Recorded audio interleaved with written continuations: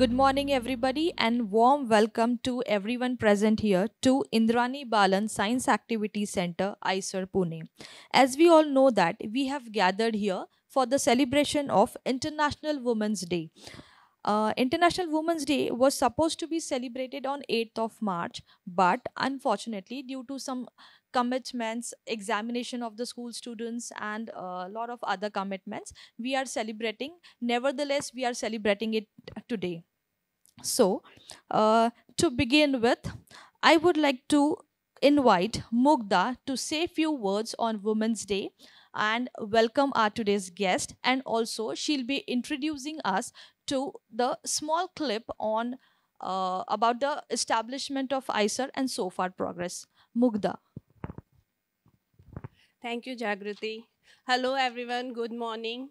It is my immense pleasure to all of you welcome on the celebration of the Women's Day. जसं मॅमनी म्हटलं 8th of Marchला आम्ही international women's day celebrate करतो but तुमच्या commitments exams and other things was there तर आम्ही आज हे celebration करतोय so I really welcome all the girl candidates from the school Huzurpaga Junior College and the girls school, all the teachers, our honorable guests and the faculties from IISER Pune. Here, like I just start with one sentence that where there is a woman, there is a magic.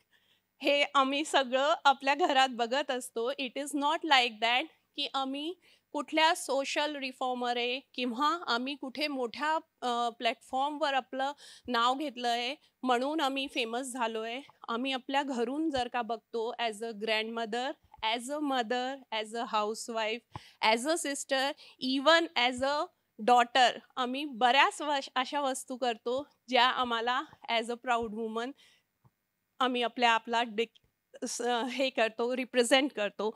Then today we all together to honor and celebrate the achievement and the contribution of women in all parts of life or we can say walks of life.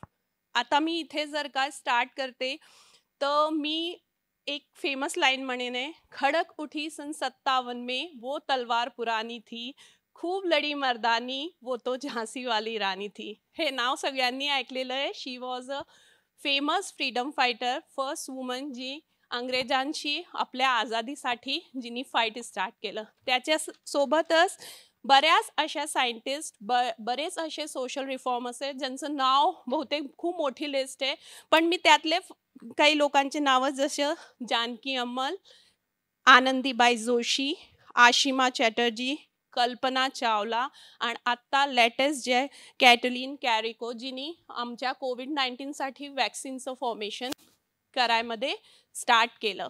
या सगळ्या famous woman scientist म्हणा, social reformers म्हणा, ह्या आमच्या सोसायटीला represent करतात. Women's day म्हणजे काय? It is not just a celebration of the progress we have made in our fights for gender equality or त्या फाईटसाठी फक्त आमचं सेलिब्रेशन नसतो. It is a day to remember the woman who have पाव्ड the way for us and continue to inspire us to push for change. Let us take this opportunity to renew our commitment to creating a world where women are truly equal and the opportunity to reach her full potential a woman can do. So, once again, I welcome you all.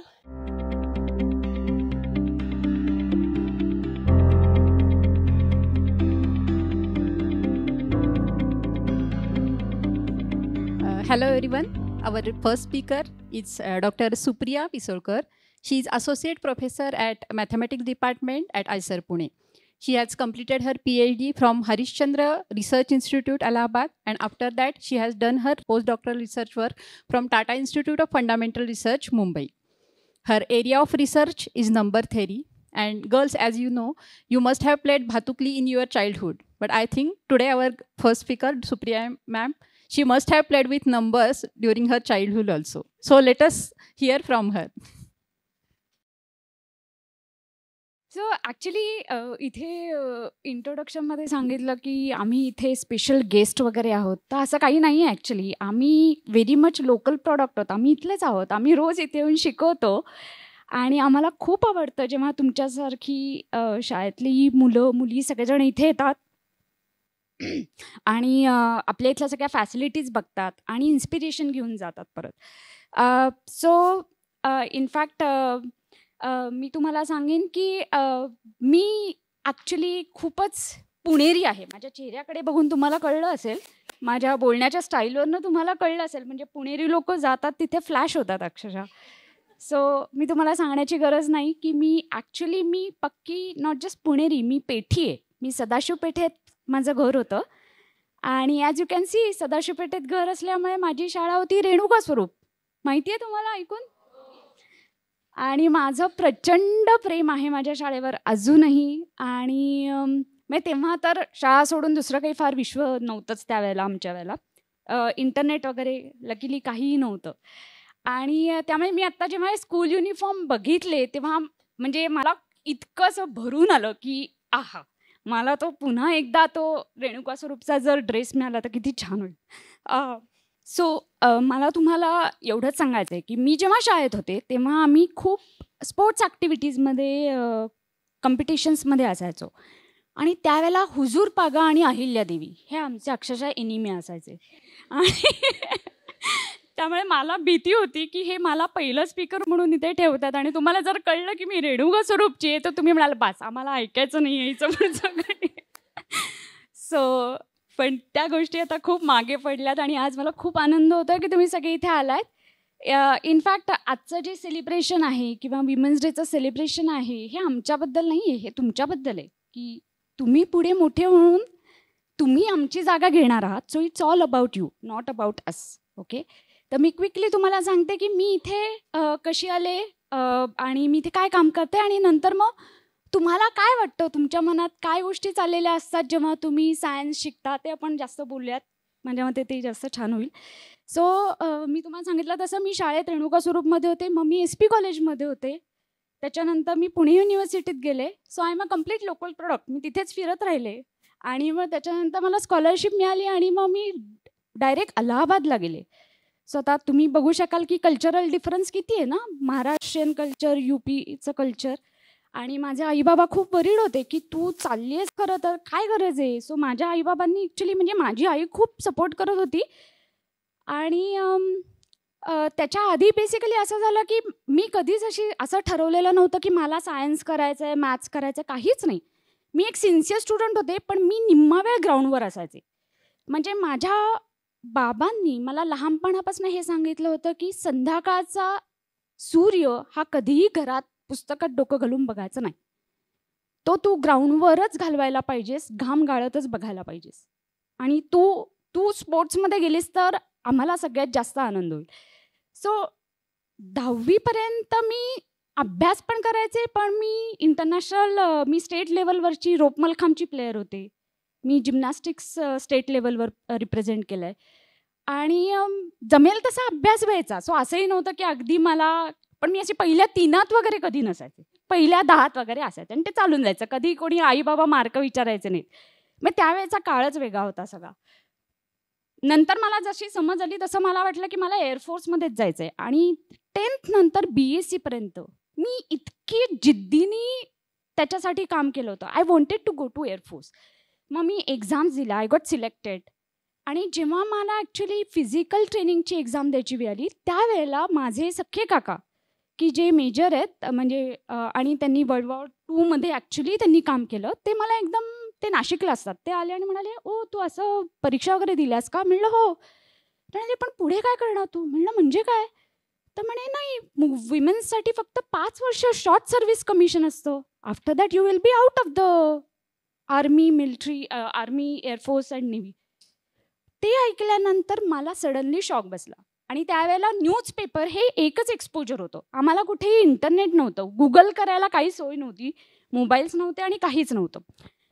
So मी तुम्हाला हे सगळं ह्याच्यासाठी सांगते की त्यावेळेला की मी 5 वर्ष खूप जिद्दीने आणि धडाडीने खूप काही अचीव करण्यासाठी प्रयत्न केला होता. आणि गोष्ट माझ्या हातात आली होती आणि तेव्हा मला कळलं की पण मी हे करून मी फक्त 5च वर्ष करू शकते, पुढे काय हा प्रश्न राहील माझ्यासमोर. मी अभ्यासात पण थोडी ठीकठाकच होते, त्यामुळे मला असं वाटलं की ठीक आहे, मला ॲक्च्युली सायन्स पर्स्यू करायला आवडेल. आणि त्यावेळेला पण माझ्यासमोर डिलेमा होता की BScला गेल्यानंतर इलेक्ट्रॉनिक्स घ्यायचं का मॅथमॅटिक्स घ्यायचं. पण मला SP कॉलेजमध्ये माझे टीचर्स खूप छान मिळाले आणि समहाऊ मी असा विचार केला की मला सोलापूरकर सर, मोडक सर हे माझे टीचर्स मला खूप आवडतात. म्हणून मी म्हणलं ठीक आहे, इलेक्ट्रॉनिक्स नको, मी मॅथ्स आता करणार.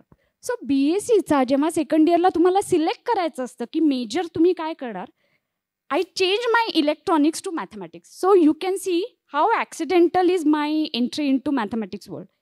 It was very far from being pre-decided की मी अगदी म्हणजे जसं मॅडमनी सांगितलं की ॲक्च्युली मी लहानपणापासून नंबरशी वगैरे खेळत असेल, तर actually I am so sorry to disappoint you. I am not like that at all. आणि मग मी जेव्हा MSc वगैरे केलं आणि मग मला वाटलं की मला आता PhD करायची आहे आणि मला आवडत होतं सगळं आणि मला वाटलं ठीक आहे, मला पुढे ट्राय करायला आवडेल. पण हेही दिसत होतं की MSc नंतर 5 वर्ष म्हणजे 12वी नंतर 5 वर्ष तुम्ही देता, MSc करता आणि पुढे PhD म्हणजे अजून 6-7 वर्ष, बरोबर. घरात चुळबुळ सुरू झाली, माझे आईबाबा म्हणायला लागले छे छे छे छे, लग्न वगैरे काय, म्हणजे तू म्हातारी होऊन परत येशील आणि मग कोण लग्न करेल तुझ्याशी. आणि मी त्यांना म्हणलं की पण मला म्हणजे माझ्या डोक्यात हे विचारच नाही, आपण बघू ना. आणि असं कोणी सांगितलं तुम्हाला की मी PhD करताना माझं लग्न सोडन नाही वगैरे. तर माझ्या त्यावेळेला आणि मी म्हणजे असं मिडल क्लास फॅमिलीमधलीच आहे, आम्ही काय खूप फायनान्शियली अगदी खूप चांगलं करत होतं असं नव्हतं. सो देर वेअर ऑल्सो फायनान्शियल प्रेशर्स. माझ्या बाबांना म्हटलं की ठीक आहे, तू एवढं MSc केलंस, तू तर शिक्षिका म्हणून शिकवायला का नाही लागत, may be you can take participate in some financial aspects of household. How about you pay our monthly electricity bill? That's what he told me. And I took that challenge. I said, okay, I will give the entrance exams for PhD, but I will also help in this. आणि मग मी क्लासेसमध्ये tuitions वगैरे घेतल्या, क्लासेसमध्ये वगैरे शिकवायला जात होते. आणि पण मी सोडलं नाही. मी ठरवलं की मला हे करत राहायचं आहे. मी त्यांना कन्व्हिन्स केलं की मी हे दोन्ही मॅनेज करू शकते. आणि मग मी एंट्रन्स एक्झाम दिली आणि मग मला अलाहाबादच्या जी हरिश्चंद्र रिसर्च इन्स्टिट्यूट आहे, सो हरिश्चंद्र हा ॲक्च्युली फिजिसिस्ट होता आणि त्याच्या नावाची ही इन्स्टिट्यूट आहे. आणि मग तिथे स्कॉलरशिप मिळाल्यावर मी तिथे गेले. तिथे गेल्यानंतर सगळं कल्चर वेगळं होतं. पहिल्यांदीच पुण्यापासून लांब हॉस्टेलवर राहत होते, पण 6 वर्ष तिथे वेगळ्या एन्व्हायरमेंटमध्ये राहिले, खूप गोष्टी शिकायला मिळाल्या.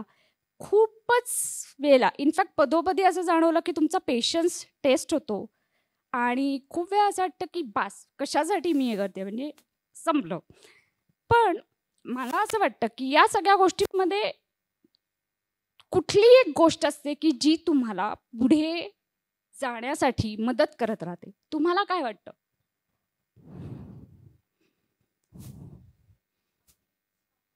इच्छा आणि पॅशन, करेक्ट. आणि इच्छा आणि पॅशन हे मला वाटतं एकच आहेत की गोष्टी की आपल्याला काय आवडतंय त्याच्यासाठी धडपड करणं, जिद्द, हार्डवर्क आणि कन्सिस्टन्सी. परीक्षेच्या आधीपासून 4 दिवस रट्टा मारून मी हार्डवर्क केलं, that is a hard work, but consistency. So तुम्ही बघितलं तर आम्ही सगळ्याजणी इथे आज आहोत. तुम्हाला माहिती आहे आम्हाला जॉब कुठल्या वयामध्ये मिळाला, इथे रिसर्चमध्ये कुठल्या वयात जॉब मिळतो माहिती आहे? मी MSc केलं, त्याच्यानंतर मी 6 वर्षाची PhD केली, त्याच्यानंतर मी 3 वर्षाची पोस्ट डॉक्टरेट केली आणि मग मी जॉब शोधायला लागले आणि मग मला जॉब मिळाला. सो मला जॉब मिळाला तेव्हा मी 32 वर्षाची होते. त्यावेळेला माझ्याबरोबर ज्या मुलींनी इंजिनिअरिंग केलं, माझ्या मैत्रिणी ज्या शाळेत माझ्याबरोबर होत्या रेणुका स्वरूपला, त्या 26व्या वर्षात म्हणजे 6 वर्ष माझ्या आधीपासूनच IT मध्ये असं खूप 1-1 लाख 2-2 लाखाचे पॅकेजेस घेऊन ते जॉब करत होत्या. सो तुम्हाला हे सगळं सांगण्याचं कारण एवढंच आहे की तुम्ही बघितलं का की चॅलेंजेस खूप असू शकतात. तुम्हाला काय वाटतं की आज तुमच्या टीचर्स जेव्हा तुम्हाला शिकवायला येतात, प्रत्येकाच्या लाईफमध्ये प्रत्येकाची एक स्टोरी असते. आम्ही आज इथे आहोत पण आम्ही किती मेन स्ट्रगल केला आहे आणि किती गोष्टींना आम्हाला अपोज करून इथे येताना जो काही स्ट्रगल करायला लागला त्याच्यामध्ये आम्हाला एकच गोष्ट उपयोगाला आली, ती म्हणजे आमची जिद्द. Okay, so as I have sed, summary is me accidentally mathematician झाले आणि मला एवढं सगळं केल्यानंतर मी आला आयसरमध्ये जॉब. पण मला इथे आल्यानंतर जसं मी शिकवायला लागले मला असं कळलं की मला शिकवायला खूप आवडतं. म्हणजे तोपर्यंत मला शिकवायची अशी चांगली संधी मिळाली नव्हती. म्हणजे मी ट्युशन्स वगैरे घेतल्या होत्या तेव्हा मला कळायचं की मुलांना आवडतं मी शिकवते ते. पण इथे आल्यानंतर जरा ॲडव्हान्स लेवलचं शिकवताना मला कळलं की no, this is what I really like. आणि ही गोष्ट मला आधी माहितीच नव्हती की हे असं काहीतरी असू शकतं की जे मला आवडू शकतं. सो याच्यातनं मी तुम्हाला हे पण सांगण्याचा प्रयत्न करते की तुमचं मन तुम्ही मोकळं ठेवा, माइंड ओपन ठेवा. कदाचित लाईफमध्ये आत्ता तुम्हाला काहीतरी करायची इच्छा आहे, करता नाही आलं, दुसरं काहीतरी करायला मिळेल, पण कदाचित ती गोष्ट तुम्हाला खूप आवडू शकेल. ओके, आता मी तुम्हाला सांगते की मी इथे काम काय करते. सो मी नंबर थेरीत काम करते. माझा दिवस कसा सुरू होतो तर मी आयदर जॉगिंगला जाते, पळायला जाते, कारण मला ॲज आय सेड मला स्पोर्ट्स खूप आवडतं, अजूनही आवडतं. आणि मी अजूनही मॅरेथॉन्स वगैरे पळते. आणि मग त्याच्यानंतर आम्ही ऑफिसमध्ये येतो, आमचं टीचिंग असतं. सो आम्ही 12वी नंतरच्या मुलांना इथे जे ड्युएल डिग्री प्रोग्रामसाठी मुलं येतात त्यांना शिकवतो. आमच्याकडे PhD स्टुडंट्स असतात. आणि मॅथमॅटिक्समध्ये तुम्ही कधी बघितलं लॅब्स असतात? नाही ना? यांचं खूप इंटरेस्टिंग काम आहे. बायोलॉजी, फिजिक्स, ECS, HSS, आमच्या इथले बाकीचे डिपार्टमेंट्स खूप अट्रॅक्टिव्ह आहेत, कारण लॅबमध्ये सगळं छान दिसतं ना. मॅथमॅटिक्स इज सो ड्राय, काही दिसतच नाही. म्हणजे माझ्या ऑफिसमध्ये तुम्ही याला तर अशी खूप पुस्तकं आहेत आणि ब्लॅकबोर्ड आहे आणि चॉक आहे आणि माझ्याकडे फक्त पेपर पेन्सिल असतं. म्हणजे या विषयाकडे ॲक्च्युली मुलांना अट्रॅक्ट करणं हे इतकं डिफिकल्ट आहे की त्याच्यासाठी खरंच म्हणजे तुम्ही जेव्हा शिकवता मॅथमॅटिक्स मुलांना, तुम्हाला तुमचं अक्षरशः रक्तपाणी एक करायला लागतं. त्या गणितातली सुंदरता मुलांपुढे मांडायला आणि त्यांना हे सांगायला की हे फक्त इंटिग्रेशन डेरिव्हेटिव्ह पाठांतराचं गणित नाही आहे, हे त्याच्या पलीकडे पण खूप सुंदर आहे. ओके, आणि तुम्ही हे कायम लक्षात ठेवा की कदाचित तुमचा पोर्शन खूप असतो, मार्क प्रत्येकालाच हवे असतात. 10, 12चे तुम्हाला मार्क इम्पॉर्टंट असतात, आय नो, आणि त्याच्यासाठी तुम्ही अभ्यास कराल, ठीक आहे. पण त्याच्यामुळे एक अशी एक विरसता येते मनामध्ये की असं वाटतं की काय चाललंय लाईफमध्ये. तर मॅथमॅटिक्स हे असं अजिबात नाही आहे. आणि तुम्ही अशा प्रकारचे जे प्रोग्राम्स इथे तुम्ही अटेंड करताय किंवा जे काही सायन्स ॲक्टिव्हिटी सेंटरमध्ये अशोकजी जे काही खूप सुंदर सुंदर गोष्टी सगळ्या इथे सांगतात किंवा आपले जे संडेचे जे व्हिडिओज होतात आवर्जून बघा. त्याच्यातनं तुम्हाला कळेल की गोष्टी वाटतात तितक्या ड्राय नाही आहेत, त्याच्यामध्ये खूप सुंदरता आहे. आम्ही जेव्हा मुलांना इथे म्हणजे आमच्याकडे जो PhD प्रोग्राम असतो त्याच्यात मॅथमॅटिक्समध्ये जसं मी सांगितलं लॅब्स नाही आहेत, पण इट्स अ थेरॉटिकल वर्क. त्याच्यामध्ये काही ओपन प्रॉब्लेम शोधावे लागतात की ज्याची उत्तरं कुठेच लिहिलेली नाही आहेत आणि त्याची उत्तरं शोधून काढावी लागतात. ते उत्तर बरोबर आहे की नाही ते सगळं त्याची माहिती करून घेऊन चेक करून मग तुम्हाला त्याचे रिसर्च पेपर्स पब्लिश करायला लागतात. आणि मग रिसर्च पेपर्स पब्लिश झाले की आमच्याकडे जी मुलं असतात त्यांना PhD, okay, doctor of philosophy he degree दिली जाते. सो ढोबळमानाने टीचिंग आणि रिसर्च हे 2 ॲस्पेक्ट्स आहेत आमच्या सगळ्यांच्याच कामाचे इथे. आणि मला नंबर थेरी म्हणजे मी अलाहाबादला होते तेव्हा माझ्याकडे म्हणजे मला अल्जिब्रा खूप जास्त आवडतं, पण अल्जिब्रामध्ये पण खूप साऱ्या ब्रांचेस आहेत आणि त्याच्यात नंबर थेरी ही एक अल्जिब्राचीच ब्रांच म्हणून बघितली जाते. आणि मला शिकताना असं वाटलं की मला नंबर थेरी खूप जास्त अपील होतं म्हणून मी ॲक्च्युली नंबर थेरीकडे गेले. अजून याच्यापेक्षा त्याला काही स्पेसिफिक रिझन नव्हतं की मी काही खूप चांगली अशात नंबर थेरी म्हणून तिकडे गेले, असं काही नाही आहे. सो मी तुम्हाला एक प्रश्न विचारते की तुमच्यापैकी किती जणांना विमेन मॅथमॅटिशियन्स माहिती आहेत हिस्ट्रीमधल्या किंवा आत्ताच्या लेटेस्ट? एखादी तरी? शकुंतला देवी. का माहिती आहेत त्या? कशा माहिती आहेत? हा, पण कशा माहिती झाल्या त्या? मूव्हीमुळे. म्हणूनच मी विचारला तो प्रश्न. अजून फिजिसिस्ट, बायोलॉजिस्ट, काहींची नावं आत्ता इथे घेतली, त्यांच्याबद्दलची काही माहिती आहे? सो हे फक्त सायंटिस्टबद्दलचं नाही आहे. मी तुम्हाला विचारलं कोण आहे बेस्ट विमेन क्रिकेटर, कोण आहे आत्तापर्यंतची, की लेट्स से इंडियाबद्दल बोलू, जगाचं जाऊ देत, इंडियातली तुम्हाला माहिती आहे आत्ताची विमेन टीमची कॅप्टन कोण आहे? कोण आहे? हां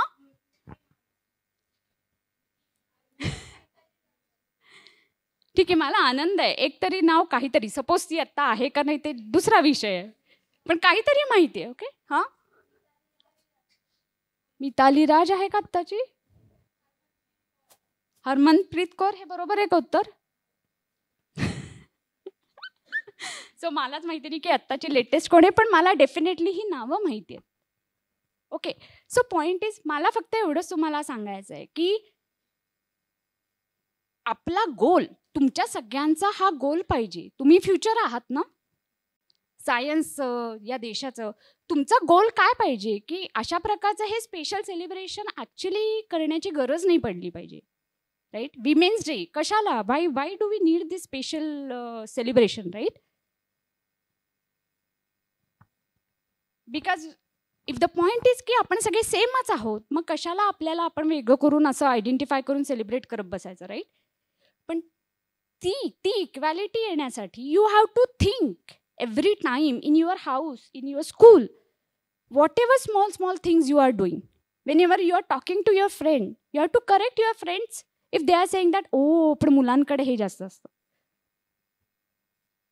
तुम्ही आता जेव्हा काही न्यूजपेपर वाचता, एकमेकांशी बोलता, तुम्ही हे एकमेकांशी बोलायला पाहिजे की ओ कुठले आहेत चांगल्या women mathematician, Sophie Germain, Amy नॉयदर, आत्ता जिला फिल्ड्स मेडल मिळालं, आणि मरियम मिर्झा खानी, शी इज इराणियन, आणि इराणमध्ये तुम्हाला माहिती आहे किती डिफिकल्ट आहेत गोष्टी, मुलींना शिक्षण घेणं, एक्सपोजर मिळवणं, इट्स व्हेरी डिफिकल्ट. अशा सिच्युएशनमध्ये ती पुढे आली आणि शी is the only fields medallist till now, woman fields medallist till now. So fields medal हा काय प्रकार आहे? बाकीच्या सगळ्या सायन्स स्ट्रीम्समध्ये नोबेल प्राईज असतं, मॅथमॅटिक्समध्ये नोबेल प्राईज नसतं, फिल्ड्स मेडल असतं. अँड मरियम मिर्झा खानी ही एकटीच स्त्री आहे की जिला हे फिल्ड्स मेडल मिळालेलं आहे. अनफॉर्च्युनेटली तिला फिल्ड्स मेडल मिळाल्यानंतर नेक्स्ट इयर, म्हणजे तिला मिळालं तेव्हा पण त्यावेळेला पण शी वॉज डिटेक्टेड विथ कॅन्सर, आणि फिल्ड्स मेडल मिळाल्यानंतर वयाच्या 42व्या वर्षी ती गेली. तिला छोटी मुलगी आहे. सो आपल्याला ही सगळी घटना किंवा या सगळ्या गोष्टी आहेत, या आपल्याला फक्त वाईट वाटण्याच्या नाही आहेत, याच्यामधनं आपण इन्स्पिरेशन पण घ्यायचं आहे. सो आज हा तुम्ही एक एक्सरसाइज कराल घरी जाऊन, 4 खूप चांगल्या मॅथमॅटिशियन्स शोधा, 4 चांगल्या बायोलॉजिस्ट शोधा, फिजिसिस्ट शोधा, केमिस्ट शोधा, लिटरेचरमध्ये कोणी कोणी छान काम केले, ॲटलिस्ट आपल्या भारतातले तरी लोक. ओके, प्रॉमिस कराल तुम्ही हे कराल? करेक्ट. आणि शाळेत जेव्हा तुम्हाला शिक्षिका काही शिकवतील तेव्हा त्यांना थांबवायचं आणि विचारायचं की कोण आहे बरं असं कोणी काम केलंय, कोण आहेत स्त्रिया अशा हे काम करणाऱ्या, म्हणजे आहेत का कोणी? कदाचित तुमच्या शिक्षकांना पोर्शन कंप्लीट करण्याचं खूप प्रेशर असतं, ते कदाचित सगळ्या अँगलनी तुम्हाला सगळ्या गोष्टी सांगू शकणार नाही, पण तुम्ही डिस्कशन लीड करू शकता. Correct. Okay, so I think मी आता माझ्याबद्दलची बडबड कमी करते आणि मयुरिकाला देते mic. Supriya ma'am, your speech was really inspiring. If you are more curious and want to know about her research work, you can watch her video on IISER's YouTube channel on number theory.